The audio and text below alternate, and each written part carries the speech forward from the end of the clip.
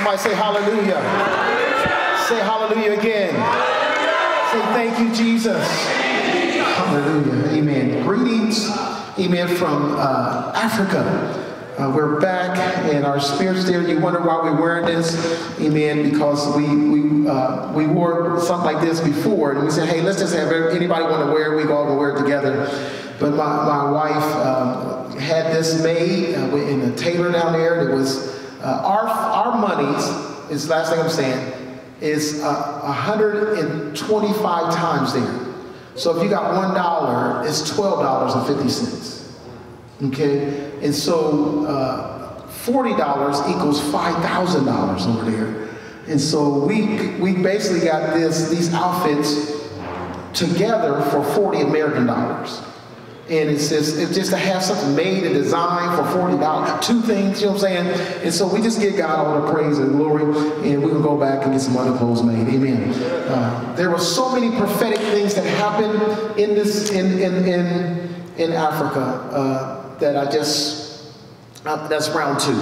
I want to talk about the prophetic things, but not today, because I want to get into the word today. But I got so many prophetic things happen while we were there. That God had already shown me 6 years ago. It transpired when we was there. So I'm just telling you, a vision is for an appointed time. Everything that God says is for an appointed time. Lord, I decrease, you increase. I thank you for those who are here today to hear your word. I thank you today that you have given me your word for this house. We thank you for all that has done. It was done for your glory. It was done for your praise. It was done for your honor. For thine is the kingdom, the power, and the glory forever and ever. Amen. Somebody say amen. Amen. Amen. I want to get started with a story. And the story is, our topic is trust, right? Trust. How many trust the Lord? Raise your hand if you trust the Lord. How many have some issues with trusting the Lord? Tell the truth.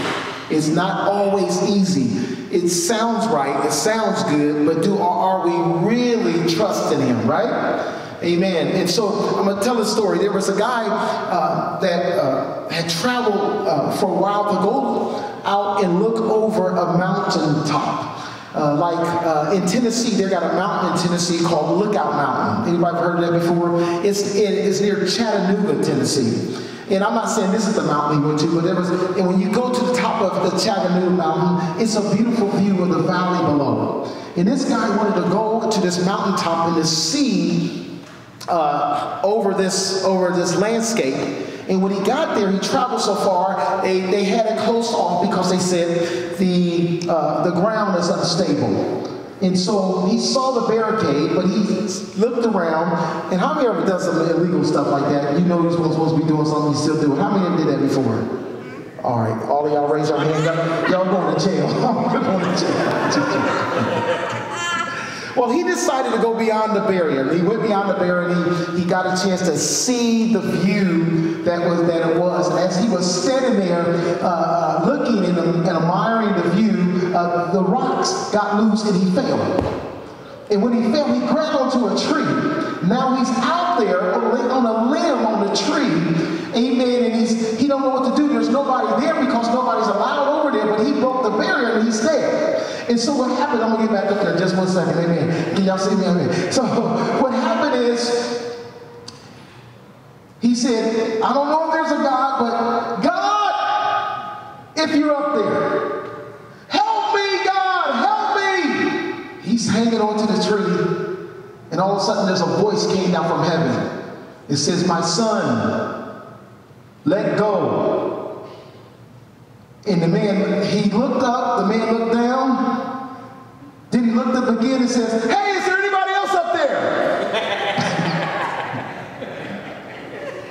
Y'all didn't get it. He was saying, God, you ain't telling me what I want to hear. Yeah. You know, is there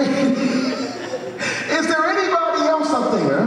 Because he, amen, it took trust or faith, right, to believe to let go. God is telling us, saints of God, brothers and sisters, any inhibitions that you have, anything that you're holding back, God wants wants us to trust him and let those things go that we are holding on to. Does that make sense? They made a song years ago, Let It Go, right? Do y'all know that song? Okay, they wore it out. That's why y'all don't want to talk about it. Okay? Let it go. So, see, what happened is, how can I trust God when many people that we trust let us down?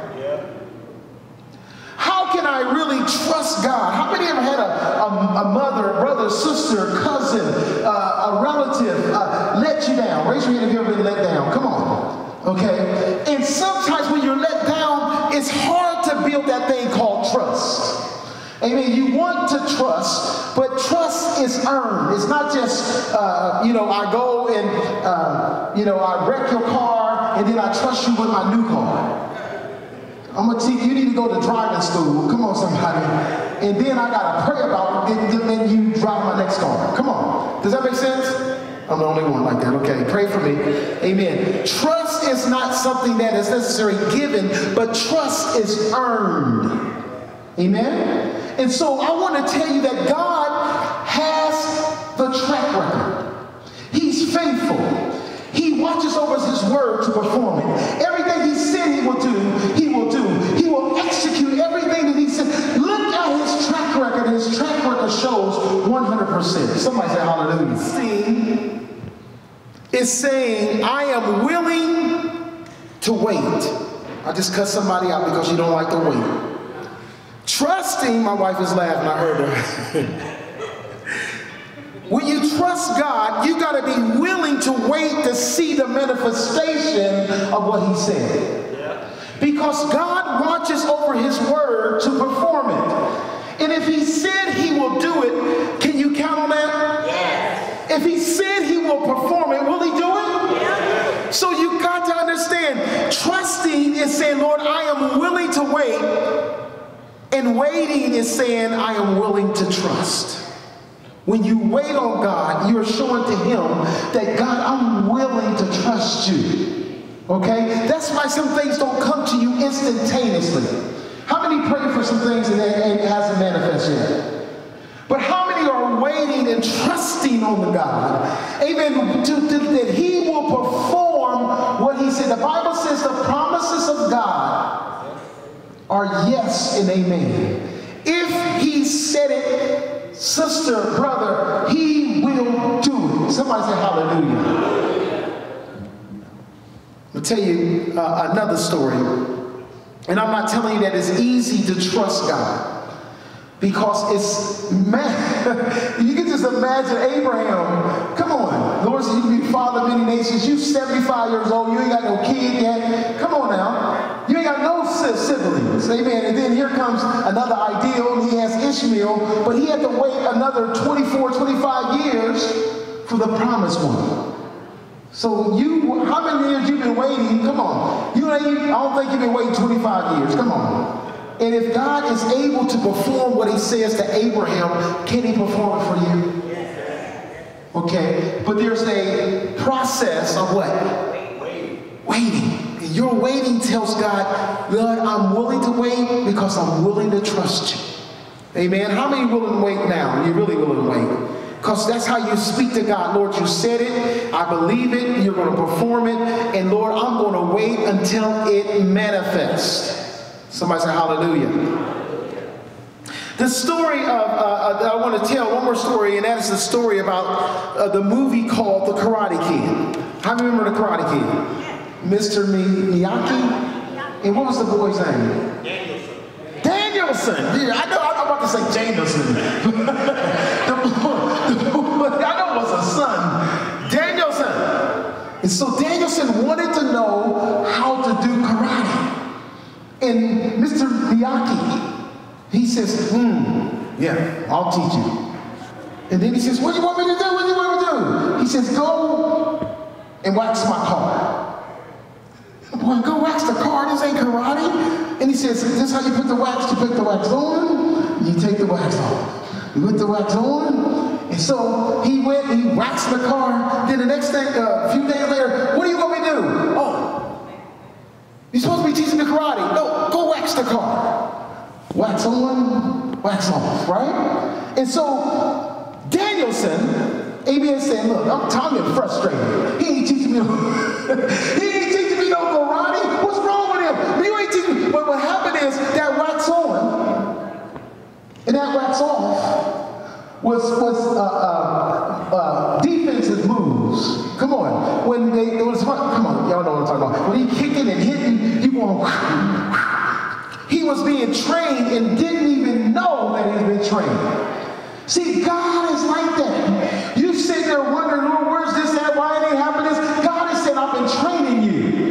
You know, even with children, growing up children, I think everyone as a parent, you got the spirit of a pastor on you. Come on. You got to have that anointing of a pastor to care for those child, because God is putting you in training for reigning. He's putting you in schooling for ruling. God never wastes even a moment. God is doing something even when you twiddling your fingers. You think God is not hearing you, or you are invisible, whatever it is. God is working something out in your character 24/7, and he knows how to do it precisely. Somebody say hallelujah. Can I get a witness on that? See, in the karate story, God, Mr. Miyagi, amen, was training him and he didn't know it, but I'm telling you this, God is worth trusting. Even when you don't see it, even when you don't feel it, you got to know that God has your best interest in mind. How many know that you got your best interest in mind? And you're willing to trust him. Amen. And you're willing to trust him and saying, I'm willing to wait on the promises of God. Lord, what you said is sure and it will come to pass. Somebody say hallelujah. Psalms 24 verse 14 tells us, wait on the Lord. Be of good courage, and he shall strengthen your heart. Wait, I say, on the Lord. God will perform it. You may look like it's nothing happening, but I'm telling you, things are happening. Amen? Amen. So we're going to talk about the potter is preparing me for more. The potter is preparing me for more. That's my topic, okay? In Jeremiah chapter 18, if you go there, it's verses 1 through 6.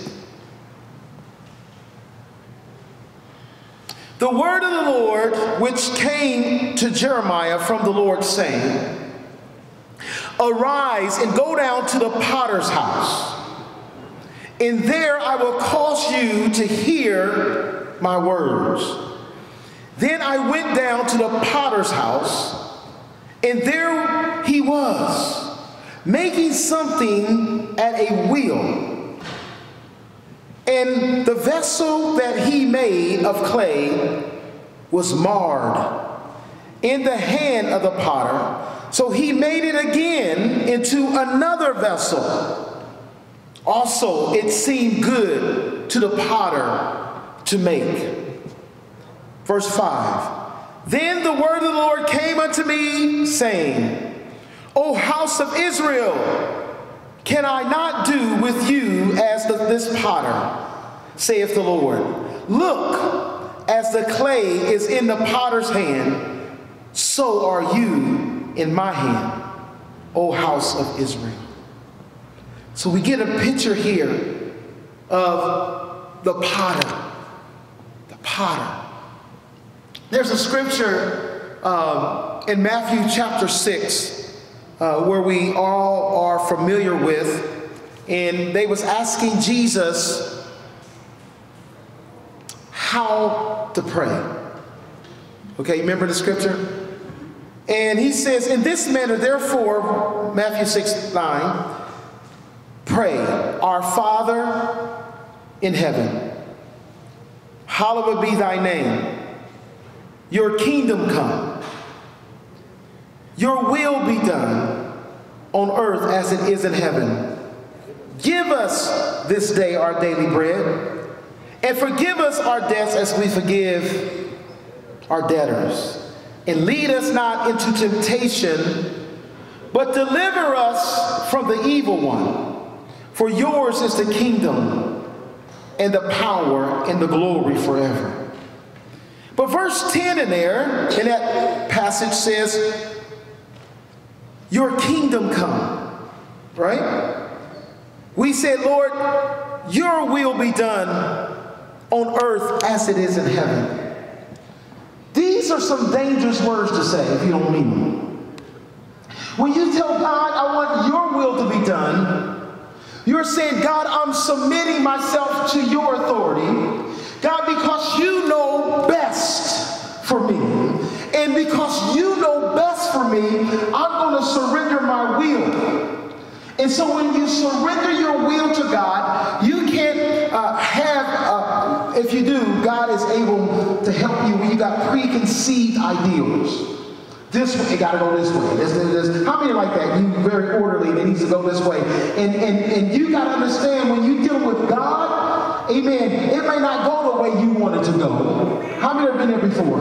God, you thinking it's going to go this way, but it's not processing that way. And things go a different route. And you're like, God, it means I know, God, I think logically. And this is logically. This is logical, right? And it ended up being, God says, no, I want you to do it my way. Somebody say hallelujah. And how many willing to yield to God's way? How many willing to let God work on you? And so when you say, let your will be done, we had prayed prayers like, have you prayed like, Lord, not my will, but yours be done. Or Lord, I surrender my will to you. And it sounds holy, but what happened when God said, okay, you gave me your will? You're going to let me be who I am? Matter of fact, I'm about to put you on the potter's wheel. And some of you, amen, things been spinning around. How many feel like things been spinning around in your life? It's just going around and around and around. And sometimes it's like you ain't going nowhere. But listen, I want to tell you this. Hallelujah. You are on the potter's wheel if you didn't know it. Amen. And he is making a vessel. He's making a vessel not of pristine gold or silver, but God is looking for a willing vessel. He's going to make you a willing vessel. Like Pastor Rashawn says, she didn't go over there to do anything. She went over there to chill out at the pool. But how many know God can change that? Amen. And she's more refreshed, even though she didn't get to the pool. I'll take you to the Y, baby. Come on. We'll take you. We got a Y membership because of Christina. Amen. I just had to say that. And I've been paying $50-some a month. And I got to talk to her. And where Camille at? Your wife, she's an influencer. Anyway. Take it out every month. Jesus. But we have prayed, Lord, I surrender my will. Do you really know what you're saying? You're saying, God, I give you permission to get the maximum glory out of my life. Even though it may be embarrassing to me, even though it may be frustrating to me, even though it may not make sense to me, but God, I'm willing to give you the ultimate authority and the yielding of my life because, God, I trust you. The dollar used to say, in God we trust. I don't know, does it say it anymore? But we need to really trust in God because things, amen, we got to know that God wants order, but sometimes he do things differently than we do. Our ways and his ways are different. How many found that out? Look, he tell you to turn another cheek. I had an issue with that one, amen. Amen. I had an issue turning another cheek because I ain't gonna let nobody push me over. Come on, that's me. Come on, that's that flesh. That old J.A. trying to come out. But the dead J.A. surrenders to God's will because he knows what? Best. Okay. So listen, when you say, Lord, nevertheless not my will, but your will be done, that will you're saying is, the will you're talking is W-I-L-L. But what God says, his will is W-H-E-L-L. And he puts you on his will. And that means, I don't know if you ever seen, anybody ever made a clay pot? Anybody ever did that in school? We had to do it in school. We grew up, in our high school, we had it, and we had whatever, like you cook it in, you know what I'm talking about? We had all of that, and we had to do it. We made different vessels. We're spinning, we're making it with the clay. And so I want to tell you that God is making you. Don't you give up, don't you give in, don't you let up, don't you shut up, don't you stop, don't you quit.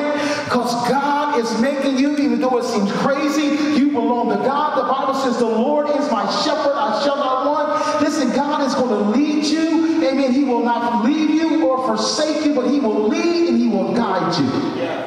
Because you belong to him. Somebody say amen. One thing I saw in Africa is on their main highways, which there are businesses on the side of the highways, and they got speed bumps. So you go so far, you got to slow down. Then you go over a speed bump, and then you speed back up to another speed bump, and but they do that that nobody won't run over the people. They slow down, start up, and they had cattle on the side of the road. They had sheep, goats on the side of the road. They had little kids goading them and telling them what to do. It was pretty cool when we watch this. But what happened is, we were driving down the road and here comes some sheep just walked out of there. And don't get me wrong, I said, those sheep are dumb. They have no knowledge that they could have just got ran over. Even the little ones just following their mom. They walk right on the street. This is not where a speed bump or a crossing. They just decided, we're going to walk out the street. Okay, and so it was just amazing to see so many animals on the side of the road. It was just different. Amen. So you are on his wheel. And things are spinning, things are moving, but he is there with you. I'm going to talk about 4 things about this potter, what a potter does, how he does. The first thing is that the potter is choosing and selecting the clay. Okay, it's just not any ordinary clay. You just go get some clay. But the potter has to find the clay with the right density. He has to find the clay that he can mold and he can shape. And so when he finds that, amen, he picks you. How many know that you've been chosen? Many are called, the Bible says, but few are what? Chosen. So God chose you before the foundation of the world. He set you apart. He knew what he placed inside of you. Amen? So here we are. The potter is choosing or selecting the clay. Again, it's a certain clay. All right? He doesn't just get any kind of clay. The potter says, this is the kind of clay I'm going to work with. This number 2, the potter has to separate the clay. Okay? And as he separates the clay, you ever wonder why, Lord, you're separating me from some of my friends? How many got some friends and people that you got along with, and then all of a sudden the Lord says, I need you to go this way. And you have began the separation, or you have already separated from them. Not that you hate them or despise them, it's just your paths are going different. And so God is separating us. He had the potter has to separate the clay, and you can't be like anybody else. You are wonderfully and fearfully made.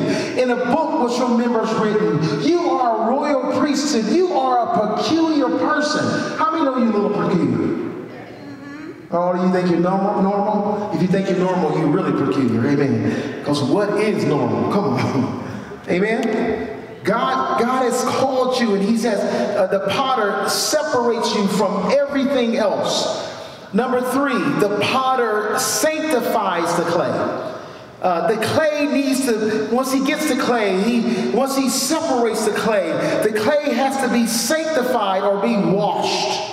It has to be cleansed. Amen. How many know the Lord is washing you? How many you just wasn't washed one time, but how many are being washed all the time? Amen. That's the blood of Jesus. He's washing us. He's cleansing us from everything. Amen. You need to be washed and cleansed. Amen. Because the clay that is washed and cleansed is eligible for transformation. God wants to transform that clay. And that clay could be a beautiful vase, or it could be a pitcher, or it could be a flower pot. It could be some kind of vessel that you make out of clay. Somebody say amen. So when God is cleansing you and making you, amen, I want you to know, amen, that he's God. And sometimes when he's making you, he can start all over again. Anybody ever seen the clay? He's like, no, this ain't the right vessel. Boom. He smashes up, it beats. And this is what you're going through. Some of y'all are going through this. Y'all are going through the process, making us as a leader. Some of you, to be a leader, I mean, you're not just, you got the potential born as a leader, but you got to become that leader. There's a making of you. And if you're not made right, the potter will look at that vessel and say, no, I'm starting over, and begin to ball that clay back up, and he makes a new vessel out of that clay. Are you with me? And sometimes you don't understand, Lord, why am I being squeezed? Why am I going through this sickness? Why am I going through this pain? Why am I going through this? My child don't love me like I want them to love me. Whatever you think you're going through, why my marriage is on the rocks? God is making you. His hand is upon you. Amen. Because he wants you to know, and he wants you to trust him. He wants you to give him your full devotion. Your full, so Lord, I trust you that you want to make me. I surrender. I'm not thinking myself anything higher than I ought to think. Amen. God, you can make me. I'm willing to go through the process. And I believe when you go through the process as a humble person, you'll get through it quicker. But when you kick, fight, scream, come on. How many know you can't even, you can't go have an operation without being sedated? Amen. And they need you to lay down and don't move. Come on. And that they can operate. Sometimes the Lord, if you say, Lord, I don't understand this, but Lord, I trust you. Lord, this is hard. Lord, I'm physically in pain. God, my child is leaving home, and my son is this, and my daughter is this, and Lord, I don't understand why I have to go through this. God is making you. Somebody say hallelujah. Hallelujah. And I'm going to trust him through this process. Somebody say hallelujah. Hallelujah. So the clay needs to be eligible for transformation. If it has not been cleaned, if it has not been washed, when you make the vessel, it may reveal cracks in the vessel. So God is cleansing us. He's washing us. Amen. Constantly we're being washed. Amen. By the word of God. Hallelujah. Hallelujah. The fourth thing is that the potter has the clay on a cycle. Whether he doesn't do it with his feet. We were in, again, Africa, and they had sewing machines that was powered by their feet. Okay? And so the clay, amen, he got you on a wheel, and it's spinning, and it's going around and around. See, I tell people in God's school, no one fails. It just takes some of us a little longer than others. Come on, somebody. You understand what I'm saying? And so if you fail that test this time, surely that test is going to come around again. Does that make sense?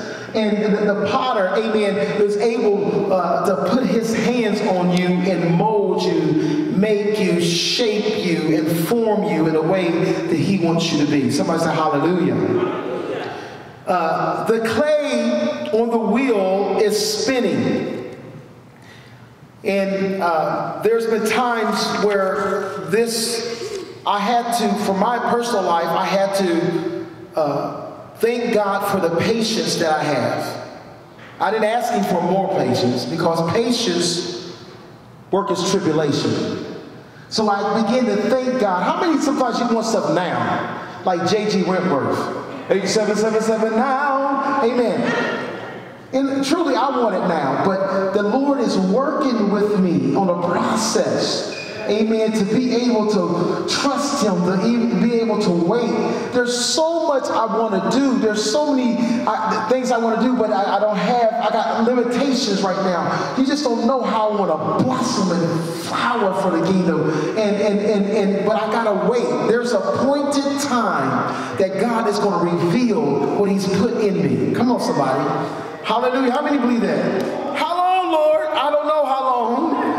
But guess what? God, just keep me spinning until you say my vessel is ready. Somebody say hallelujah. The clay is spinning. You may be spinning, but the potter is working. His hand is working on you. The good hand of the Lord is moving and he's molding you, okay? You know, Lord, I may be going through this, but if I'm going through this with you, it's okay. Shadrach, Meshach, and Abednego told them, listen, my God is able. If he don't deliver us, then he's able to deliver us. How many feel like that? If I don't ever get what I want to get, God is still God. Amen? So, but as you are spinning, the potter is working. Let me look at them and show you three things that the potter is using to work. The first thing the potter is using, amen, he has you on the wheel and you're spinning. He uses water. Water. He puts his hand in water and he molds you. He molds the clay. He bends it. He forms it. He puts a top in it. He puts a groove in it. He put a smaller area in it and a bigger area in it. He's molding you. Again, with the water. Ephesians 5:26 says that he might sanctify us and cleanse her with the washing of the water by the word. The water is making the clay soft. It's making the clay pliable. Listen, you got to understand that we all have to be pliable. Meaning that we're not stuck in a rut. We're not like cement. It's not in stone. We're not so rigid. God, what God wants to do, and he'll take his time. God is never in a hurry. You're the one who needs to listen up and apply what God says to, because he wants us pliable. You know, my daughter Lisa, and she still got this spirit on her, God bless her, amen. When she was little, we tell her something, she'll say, I know that. Did you know that we was going to correct you? I knew that too. Everything that we ask her is what she says, I know that. And please, I'm asking you not to be like her. Come on.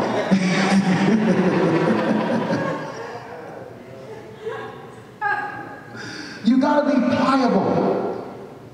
David, listen, here's an example of David. David had, how many know David was a warrior? Yeah. He fought, he slayed, he conquered, he killed Goliath. Come on, he was a man of war. One of the descriptions in the Bible that he was a man of war. But when they came and took his 2 wives, and took all the children, all the spoils, David could have said, come on man, let's go fight. But David, he submitted himself to God. He says, God, shall I go after and pursue them?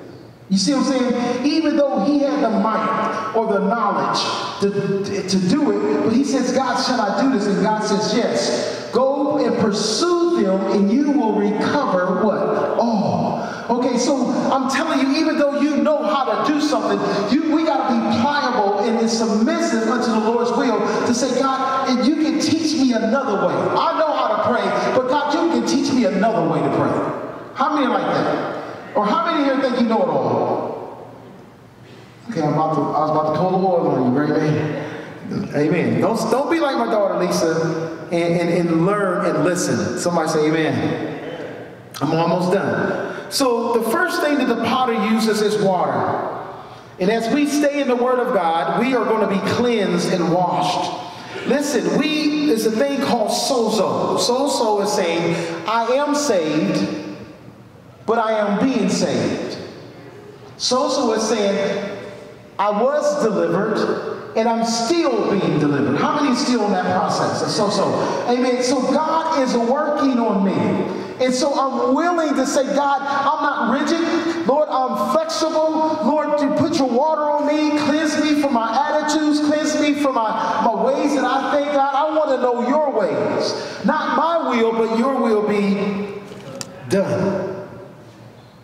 So the second thing I want you to notice that the potter is doing is that his hands, the potter's hands, again, the potter's touch.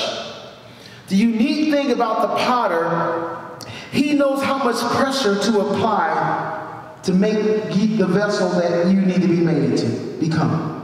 He put, okay, we know the scripture says that he wouldn't put more upon you than you can bear, right? Because his hands is there, amen, and he has the right pressure not only on the outside of your vessel, but also on the inside. He's making it, he's curving it, he's performing you, he's producing something out of you for his kingdom, amen? So his hand is upon you. Again, in 2 Corinthians 4, 8 through 9, it says, it says, we are hard pressed on every side, yet not crushed. We are perplexed, but not in despair. Persecuted, but not forsaken. Struck down, but not destroyed. Why? Why are we going through all these emotions and feelings? Because God is working on us. It may be difficult. And to surrender your will and let God work on you is an amazing thing. Yes. Amen? Yes. The third thing, and I'm getting closer to the end. The third thing is not only the water, his hands, but the potter's mind. The potter's mind. The potter doesn't have a blueprint. Okay? The potter doesn't have a roadmap. The potter doesn't have an architectural drawing. But when he's making you, his mind is upon you. And what kind of vessel that you're going to be for him. Does that make sense? That he's making you. It's not like, okay, make these little flower pots. No, when he's making you into whatever he wants right then. And how many know that we're becoming in the image and the likeness of God? We're becoming more and more like him. To the glory of God, amen? No blueprints, no roadmaps, no architect. The design of the clay is in the potter's mind. Jeremiah 29:11 says this, for I know the thoughts that I think towards you, saith the Lord. Thoughts of peace and not of evil, to give you a future and hope. So God's thoughts towards you, he's thinking of you as he molds you on his potter's wheel, amen? God knows what he's doing. Somebody say God knows what he's doing. God knows what he's doing. He said he always knew what he was doing. Amen. And he still knows what he's doing. I want to look at Jeremiah 18, verse 4. It says, and the vessel that he made of clay was marred in the hand of the potter. So he made it into a vessel and another vessel, as it seems good to the potter to make. The clay, our clay is marred because of sin. Yeah. Because of what Adam and Eve did, amen. Sin has entered into the world. Our clay is marred, amen, with sin, and that we want to sin disfigures us. It disfigures the clay. Sin causes us to cheat and steal. It causes us to fornicate. It causes us to curse people out. It causes us to do evil things. It's marred, but it takes, amen, the blood of Jesus to transform us, amen, into a new creature in Christ Jesus, a new vessel. And we're no longer that vessel that is marred, but we are a vessel, amen, that's been washed, that's been cleaned. Amen. He works on us continually. Somebody say hallelujah. See, what happens is the issue with the clay is that the clay can't fix itself. How many ever try to fix ourselves? I'm going to be good. I'm going to stop smoking. I'm going to stop this. I mean, and some people do some of those achievements, amen? But it's how many know it's still by the grace of God? But you can't change yourself. It takes God and His Word to change you. Somebody say hallelujah. Thank you, God. So, again, the potter, at any time, he could take that clay and destroy the clay. But that's not his will, to destroy. His will is not that people will perish, but all shall come to repentance. Amen? Everything the clay is because of the potter. The clay is not, the clay is at the mercy of the potter. Okay? So what Jeremiah is basically saying about the potter and the potter's house and the clay, Jeremiah is basically saying in chapter 18 that it's all about God's grace. That He makes us. That He's working on us. Okay? It's His grace when we lie. I was talking in Bible study, Kingdom Studies, Thursday night, I talked about lying. And I asked how many dealing with lying, and all the hands went up. And they were telling the truth then. I'm just joking. Linda didn't put her hand up. I told her, put your hand up, Linda. Come on. Because you're lying right now. I'm joking. Come on. But amen, sometimes the enemy will try to cause us to lie. How many have dealt with that? There's a whole bunch of people in our Kingdom Study saying, I don't know why they want to come off my mouth a lie. But a lie, amen, is Satan's language. The Bible says he's the father of lies, okay? And so when you lie, you're speaking his language. Come on. And we don't want to do that, right? And so when we lie, we need to be able to give all our issues to the potter and let him cleanse us, let him mold us, let him shape us, let him form us, let him prepare us. And so that's what we're going to do. Psalms 27, I'm almost done. It says this, some trust in chariots and some in horses. But we will remember the name of the Lord our God. Amen? Psalm 62:5 says, my soul waits silently for God alone, for my expectation is of Him. See, God loves you too much to leave you like you are. He's going to continue to work those kinks. He's going to continue to work that stuff out of you. And I want you to understand that you're on a potter's wheel. Even when we mess up, when we fail, God is still working. He'll pick up that clay that failed.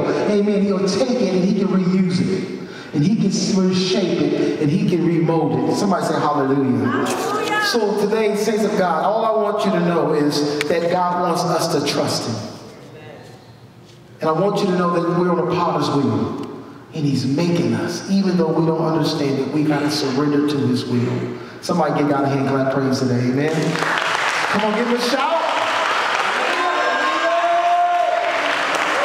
Is there anybody here today that don't know the Lord Jesus? I would like to introduce you to Him. Amen. He is the King of Kings and the Lord of Lords. He's the creator of the heavens and the earth. He's the King of the universe. And He loves you dearly, desperately. Amen. He wants to make you into the vessel of honor. He wants to make you, amen, into a vessel that He can use. Again, a vessel is not your education. It's not how much money you got.